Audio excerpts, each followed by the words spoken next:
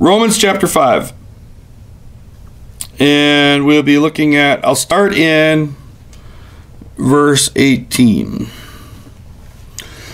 So we've been going through different individuals in the Bible and looking at, how their interactions, how we can learn from their interactions with God and how it affects us, looking at different principles. I like the idea of looking at principles in the Bible, because then as we learn the principles, we can go to whatever culture, background, situation that we're in, and we can take a principle and apply it.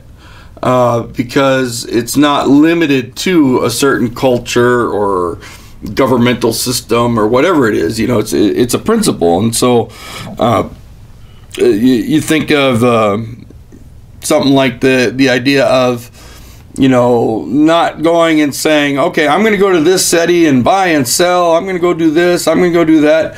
But the scripture says, well, you should say if it's the Lord's will. And it's a principle of when you're making plans, you make sure it's going to be the God's will. It's, the old one we used to say, if the Lord's willing and the creek don't rise, I'll see you next week, or But the principle is God's in control. And so I've got these ideas, I've got these plans, but I know God's in control, and so I need to make sure I'm doing it within His control. Some people will turn it into a formula. That's not what God wanted, right? Just a formula. Well, I'll see you later. If it's God's will, if it's, I'll call you if it's God's will. They'll just turn it into some kind of formula or something where they have to say it or something like that, and it's not that. So principles are great, and as we've been looking at the different individuals in the Bible and been looking at different principles, today I want to look at the one man, Adam, and what his action in the garden did for us. So Romans 5:18 says, consequently, I'm reading from the New International Version, just as the result of one trespass was condemnation for all men, so also the result of one act of righteousness was justification that brings life for all men. And this section of scripture, and we'll look at it more in depth here, but I'll start with that as the verse as a starting point.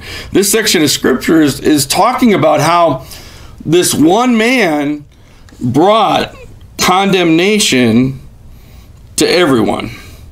Condemnation for all men. The one sin, the one trespass, that one transgression brought condemnation to everyone. And so death reigned, sin reigned in the lives of men. And he's talking about Adam, of course. And one of the things to understand that is good to clarify, when we think about Adam and that one man's sin, is, people will sometimes want to split hairs, right? Well, it was Eve that, did it first, or, the different things like that, maybe talk about some. In the beginning, God created man, male and female, and named them Adam. Adam was not the man and Eve was the woman. Adam was male and female Adam. That was God's design. That was God's plan. They were one. Adam, male, female. So when the Bible will often talk about, like something like this one man, he's talking Adam, male, female. That one man brought sin into the world. That one man transgressed. The two were one in the most intimate, most pure, most God-designed way ever possible. Because after that, now we got so much corruption, it's really hard for men and women to be one. But that it wasn't a time of, Eve ate, and there is an aspect of that we could always explore if we needed to, but it was this one man.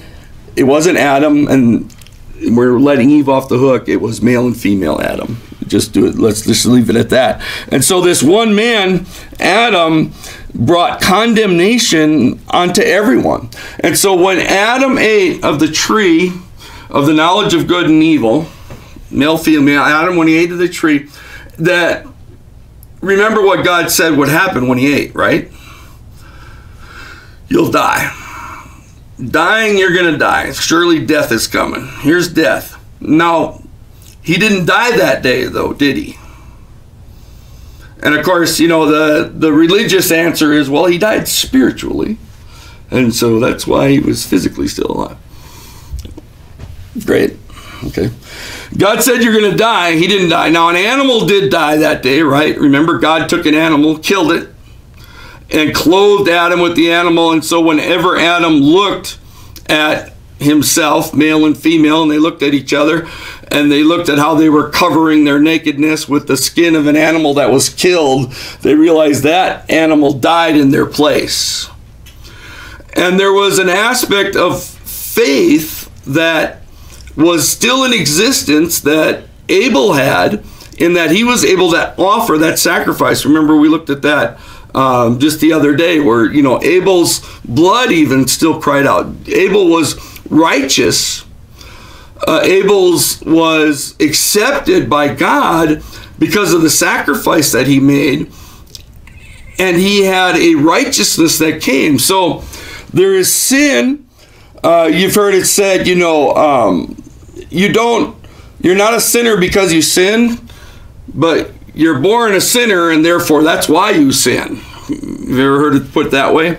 So this condemnation, this sin that was released, this death that was released when Adam ate of that tree of the knowledge of good and evil. And every single human being that has ever existed since Adam was in Adam when that happened. And every single human being died that day. Every single human being was condemned that day. Every single human being was brought into a sin relationship and a bondage to sin that day. And that is why when God created Adam in his image, Adam had children that were born in Adam's image and not so much God's image. Because now that corruption's been released, now that sin is there, now that guilt is there, that condemnation. And so this one man's action brought death to everybody, sin to everybody. And that's the world we're born into. What's the wages of sin? Death. Death. You earn something when you sin. Isn't it good when you work, you can earn something, right? We all earn things for different, yeah. You earn death. The wages of sin is death. But the gift of God is eternal life through Jesus Christ our Lord. And so there is this death that is reigning. There is this sin that is reigning through the one man. And now I'll kind of back up and look at it as it lays it out here in verse 12, Romans 5:12. Therefore, just as sin entered the world through one man, and death through sin, and in this way death came to all men because all sinned. And so there, and again, he's building on some things he's been talking about, and I'm not going to be able to cover everything, but this is dealing with reconciliation and how the gift of God has come. But he's saying, look, here you have this one man, and now you have this death that's reigning through this sin, through this one individual. And we're dealing with an issue that is pretty big, right? All have sinned and fall short of the glory of God. All this death that's walking around. Praise God that he knew a way to take care of it, right? Because if you look at the ultimate idea of the enemy coming in and bringing, what the enemy has three things he likes to do, right? Remember what they are? He likes to kill and destroy, steal, and destroy. It's a pretty easy agenda. See something, kill it. Something of value, steal it. Steal, kill, destroy. See anything that's been built up, any kind of structure, destroy it. So the enemy's got all that, but God had a way to bring glory and salvation and show his love that is just so amazing. So we have this sin that entered the world through the one man. We have the death that came from sin. We have everyone now being condemned, everyone now being in bondage to sin.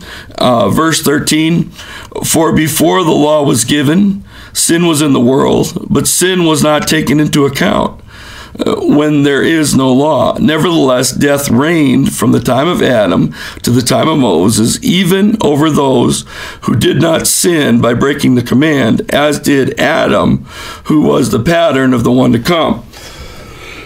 And the tension here, and the thing that was missed even by a lot of the teachers of the law and those types of things. You remember they were very focused on the law and following the law and doing all these things, was that sin was already there before the law ever came. There was already a problem. Now, it wasn't being added to the account. Boy, how many of you like to have a charge card that anytime you take something out, it never goes to your account?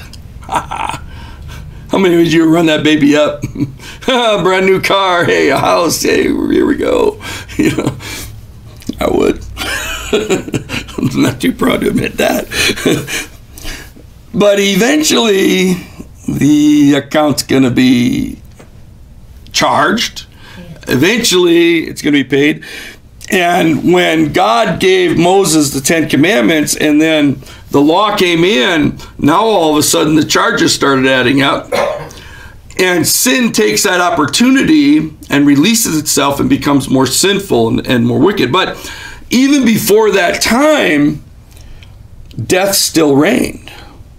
Sin was still there. And this is what Paul's talking about, because for his audience, they had this focus of the law and following the law, and hey, you know, these people out here, they don't follow the law. They don't, you know, dress the way we do, and they don't have Abraham as their father, and they don't have the temple, and they don't pray, and they don't, you know, they're all bad people, but we're okay because we have the law and all this. And he's like, man, even before any of that, there was sin, there was a problem, and the law didn't take care of it, which is going to be hard for them to accept, right?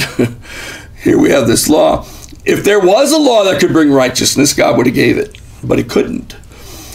And so the ultimate, and we understand this, right? It is by faith that we are saved. The salvation comes by faith. And so even though death was reigning, even though people were born with this sin and this condemnation, remember Enoch. Oh. Enoch. Sorry. Remember Enoch. He didn't die. How did he do it? How did Enoch receive eternal life without the law, without circumcision, without the promise of Abraham, without Jesus hadn't come yet? God took him home. How did he do it? He was true to God's word. How did he, yeah, I mean, faith, right? I mean, bottom line, faith, obedience. There was that opportunity still, even in this time of condemnation and death, there was, but how many of us know that most people didn't really go that route, right? You see, without faith, it's impossible to please God. So we definitely know Enoch had faith. You have to believe that God exists. He's a rewarder of those that diligently seek him. So Enoch diligently sought him. Moses was a righteous man. The Bible says he was a righteous man. Why is he righteous? Because of faith. By the time of Jesus, everyone's thinking law, but it was always from the beginning faith. By faith, Abel offered a better sacrifice. It wasn't because he was killing an animal and sacrificing it that God was accepting him. That was the act, but that wasn't why he was accepted. It was because it was done by faith. Because the obeo is better than sacrifice. Remember, there's times in the Bible where God's talking about all their sacrifices they're going, and he's like, man, you might as well take pig's blood and put it on there. I don't want it. You know, don't be giving me your sacrifice. I don't want it. I'm not impressed with it, because they weren't doing it with faith. You know, they became this religious act. And so that tension's always been there. So this one man has brought this condemnation. He's brought this guilt. He's brought this sin. There's still that opportunity to get past. But for the most part, we don't do that. And God develops Abraham and brings that. So that's where we're at in this. So that even though, so verse 14 again, nevertheless, death was reigning. So the people were still doing things that were sinful, but there was no law, so they weren't being accounted for. It wasn't guilty. Remember, Cain kills Abel, and now what would be the punishment for murdering somebody? A life sentence. Or put to death. Capital punishment would be put to death. Some countries, it's life sentence. But for God, when Cain killed Abel, he's just like, cursing the ground again. Ground's going to be even more cursed. Now nothing's going to grow for you. And out of his love, you know, and that's that love of God. And I think sometimes when people look at the Old Testament, they have a hard time grasping how much it resonates with God's love. Because they see this thing, you know, oh, God's telling them to wipe all these out and wipe all that out. And his love was there from the beginning. I mean, protecting Cain. And Cain's like, oh, people are going to kill me. And he puts a mark on him. No, don't kill Cain. But then after the flood, he starts increasing the knowledge of the law. And you may say, well, why didn't God do more with the law from the beginning? Because as soon as the law comes in, what happens? Sin gets more sinful. Paul talks about it in Romans. I didn't even know what coveting was until the law said don't covet. Now, I want to covet something. This sounds like fun. Hey, you kids, don't stick your tongue to that pole. Oh. Rainey? By faith. The men who walked by faith, God had given them the knowledge to seek him, his will first. But they couldn't have done it without the knowledge and the faith that was given to them. And do you know what's really interesting is that if we seek, you know what happens? Find. If we knock, doors get open. If we ask, he answers. There's that activity that requires us, that is where that righteousness comes from. That's what real faith is. Yes. There's action involved, because you have to believe that God exists. He's a rewarder of those that diligently seek him, is what the Bible says. So if you believe God is real, yes. I think everybody here does, and he rewards those who diligently seek him, what would be the best choice to do? Diligently seek him. Seek him. Look. Seek, find, look, where is he? And if seeking for God, seeking for his kingdom is something that we can be involved with and something that he encourages us to do, that means that there are places, people, things, areas, organizations where you're going to find the kingdom. So as you look around, as you seek, you're going to find certain places, certain people, certain organizations, whatever. You keep looking and you say, oh, there's kingdom God. There's kingdom God. There's what God's doing. Certain radio stations or TV, cable, you got to get in the vibe and get in the groove. You know, find out what God's doing. You got to be vibing. So. Verse 15, you have this death that's still reigning. The death is still there. There's still all these problems, even though the law hasn't come. Verse 15, but the gift is not like the trespass.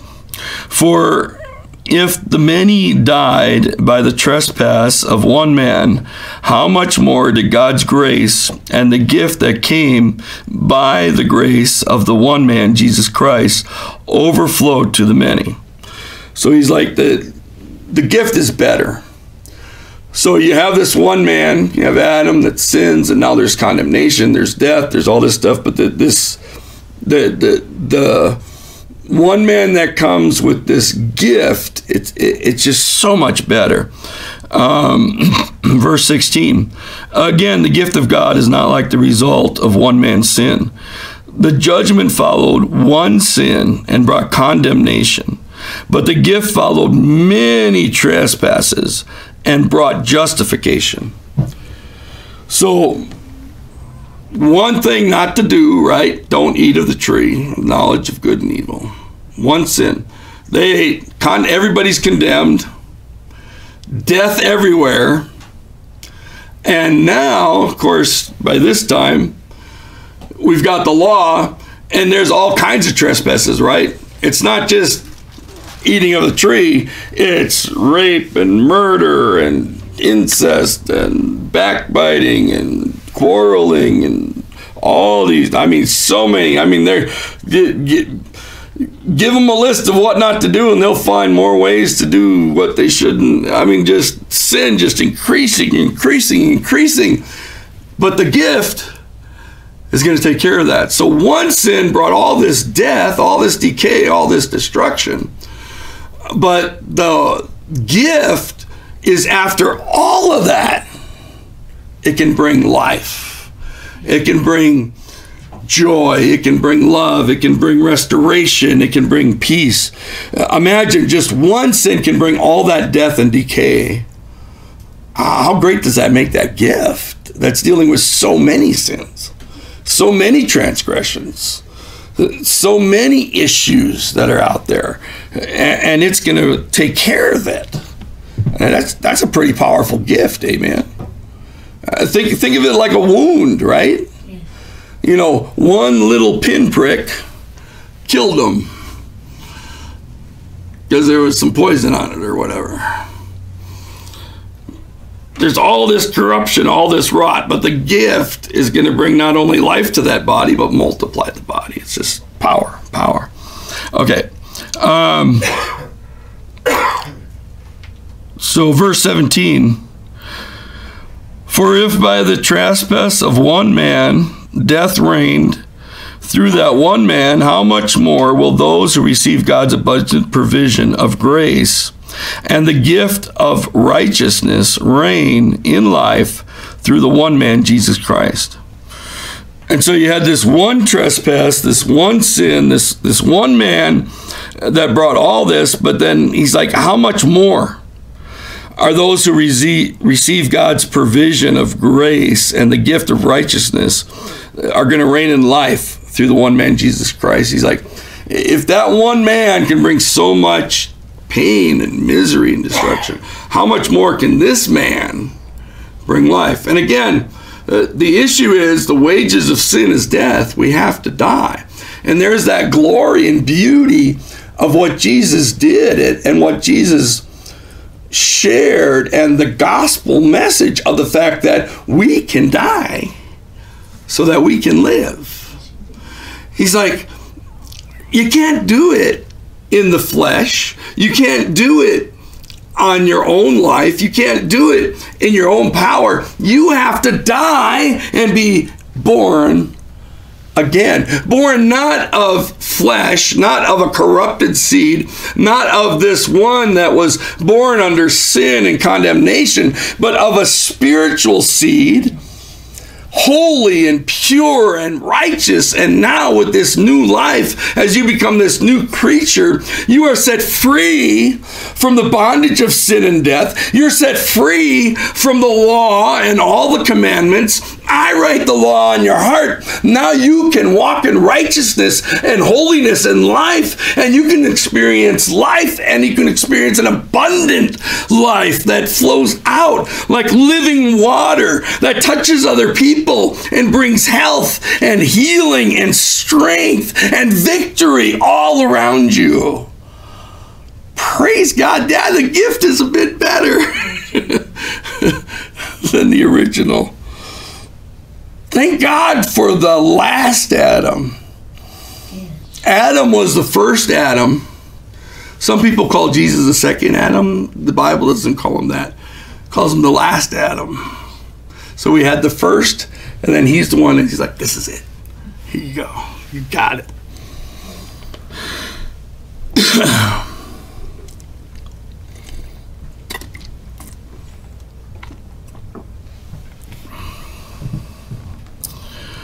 I'm going to go from verse 17 and following. For if by the trespass of one man death reigned through the one man, how much more will those receive God's abundant provision of grace and of the gift of righteousness reign in life through the one man, Jesus Christ. 18. Consequently, just as the result of one trespass was condemnation for all men, so also the result of one act of righteousness was justification that brings life for all men. And so here we're back at that verse that we started with. So here is that one man's transgression that brought condemnation to everybody, that brought guilt to everybody. Everybody is condemned. Everybody will die. But the result of this act of righteousness of Jesus Christ has brought justification, and it brings life for all men.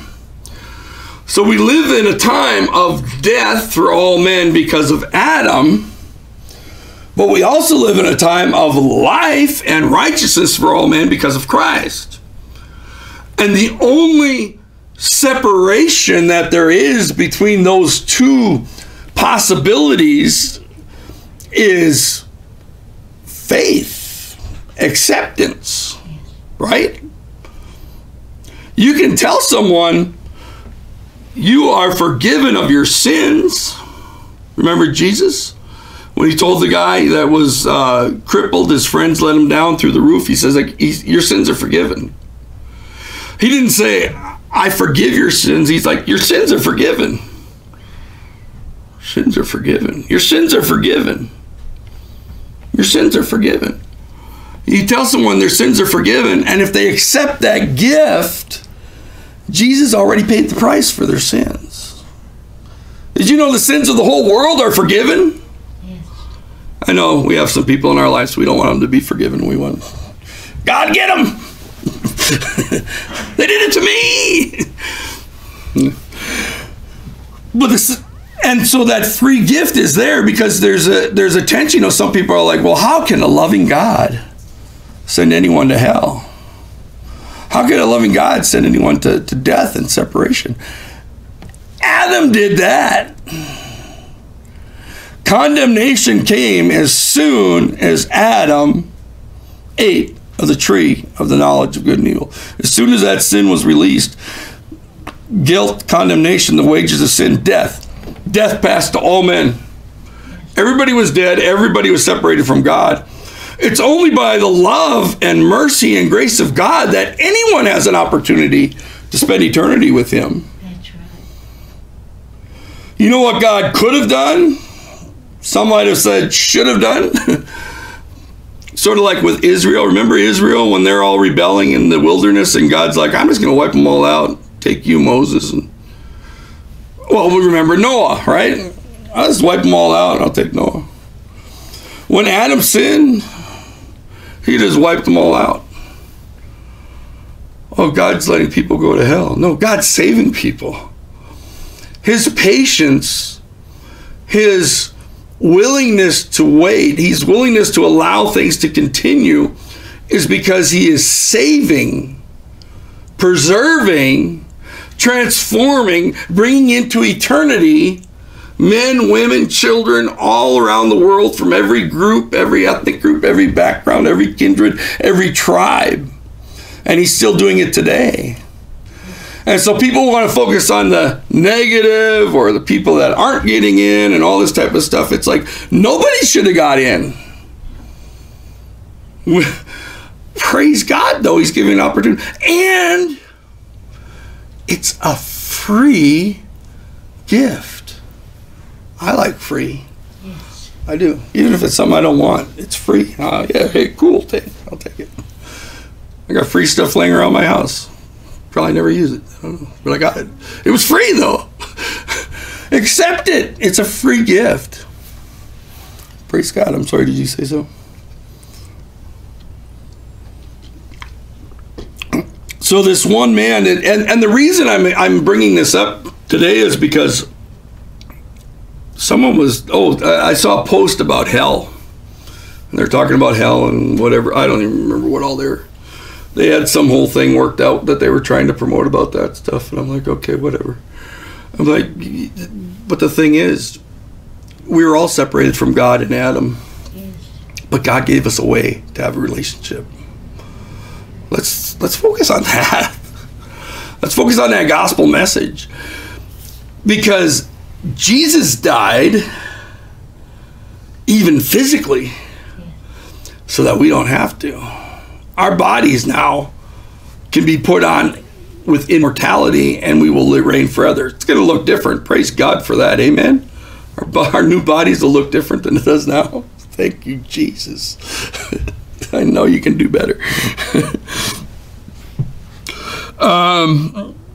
So, verse 18 again, consequently, just as the result of one trespass was condemnation for all men, so also the result of the one act of righteousness was justification that brings life for all men. Verse 19, for just as through the disobedience of the one man, the many were made sinners, so also through the obedience of the one man, the many were made righteous.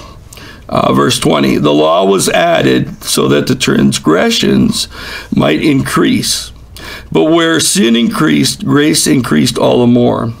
So that just as sin reigned in death, so also grace might reign through righteousness to bring eternal life through Jesus Christ our Lord.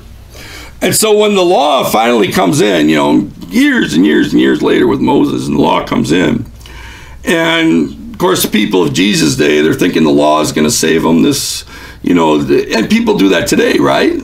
Well, if I go to church, I'm a good person. I give money here. I do, whatever. Everybody has some kind of idea of what is going to save them.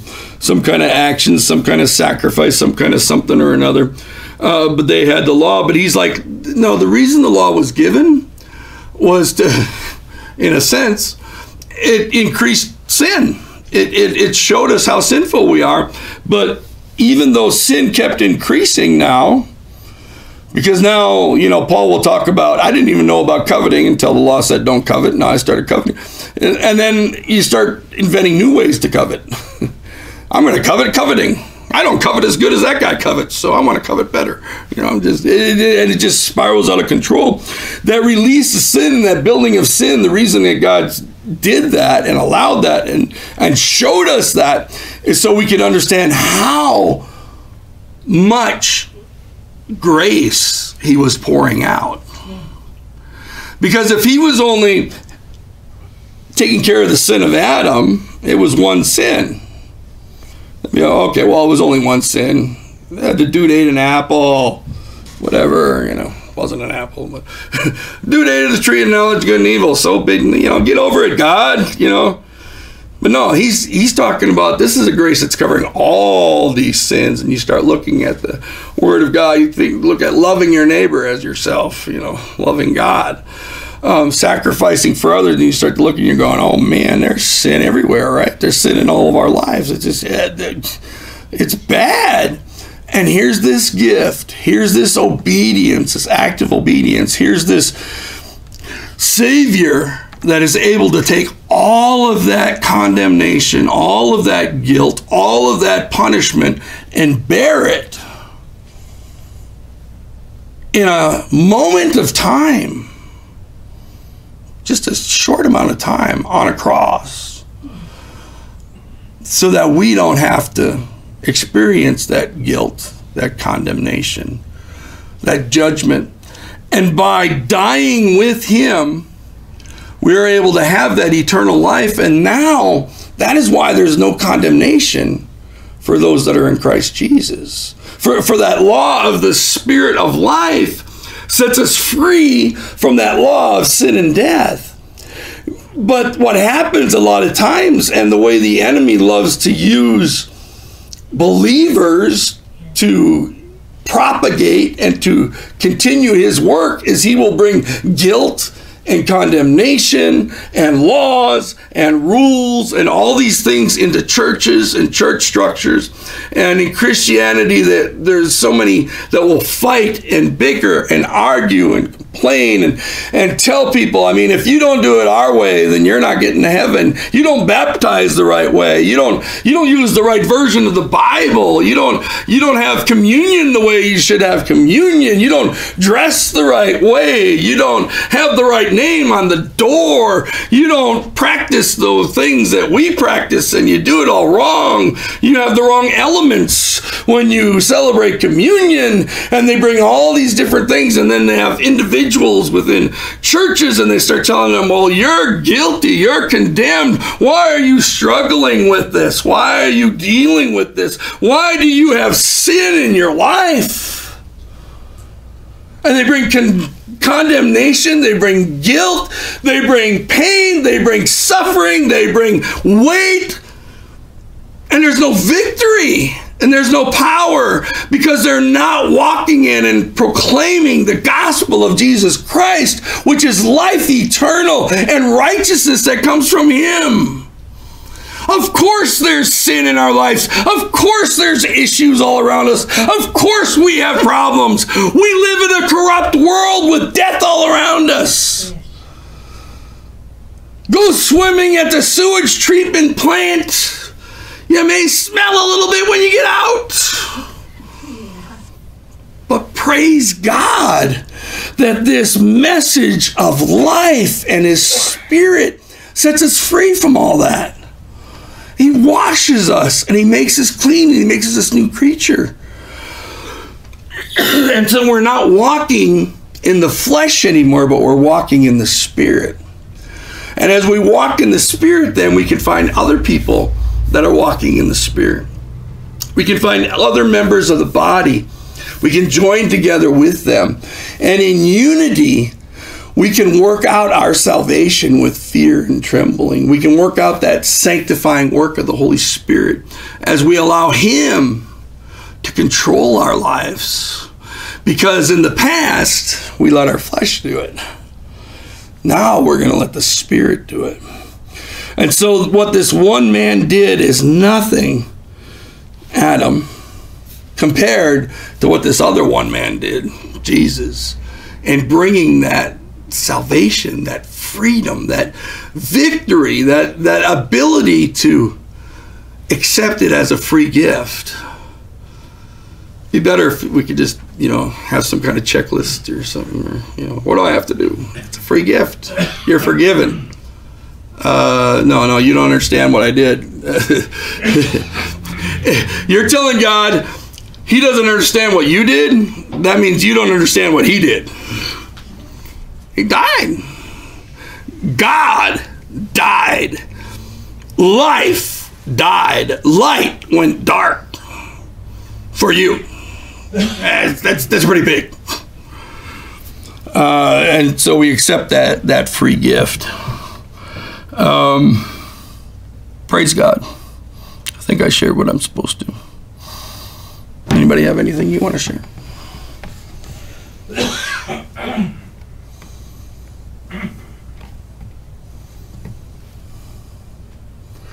So that was just a little look into one man. And the reason I wanted to look at that today was just because of the idea that I hear sometimes people talking about, oh God, why would God, torment someone or send them to some eternal hell, or why would God, it's like,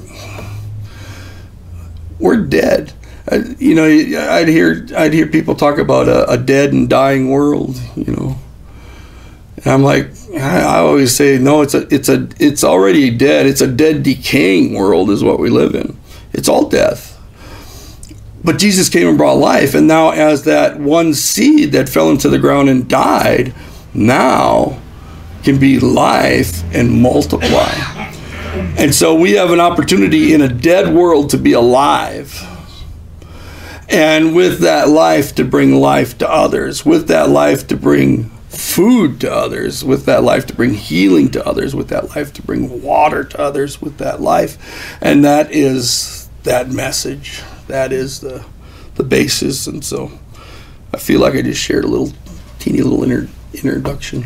I think it's really important that people do find that like life, because I don't know, I've always had this in my mind that like people can live their whole lives without actually living. And I have a lot of non-Christian friends.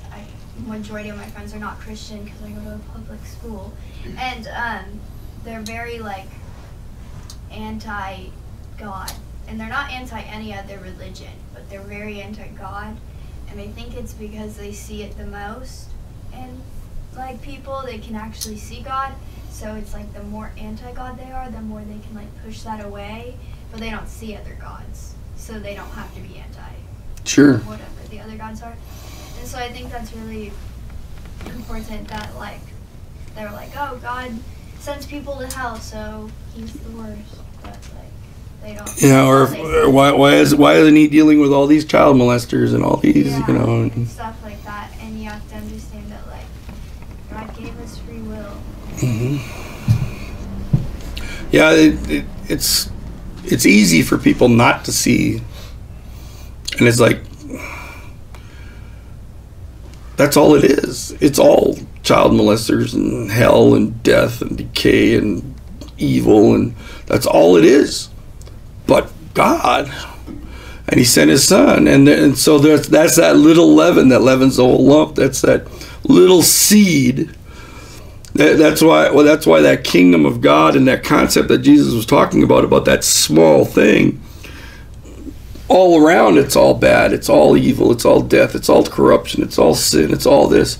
But now kingdom of God, okay, it can grow and it can build, and it's a body.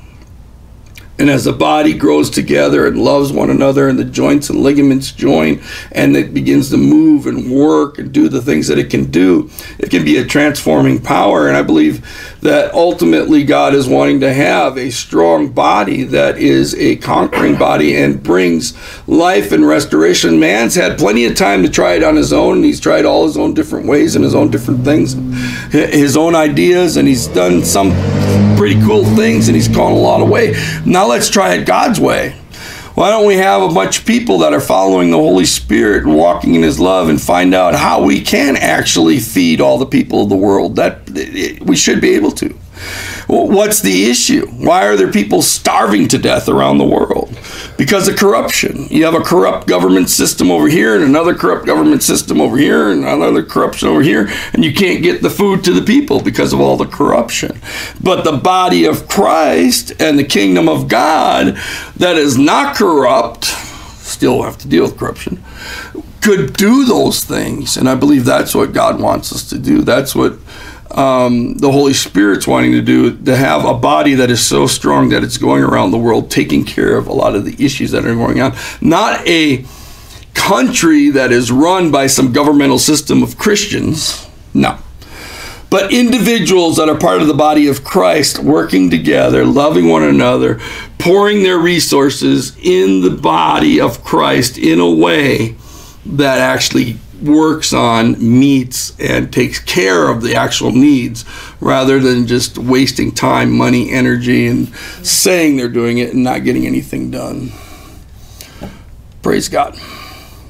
Heavenly Father, I love you for all that you are doing, and I thank you for your word. And I just ask, Father, right now that you just bless us as we leave here, to help us to focus on you, be prepared for the community service next week at 9 o'clock, and be there to just see what you have to say. In Jesus' name, amen.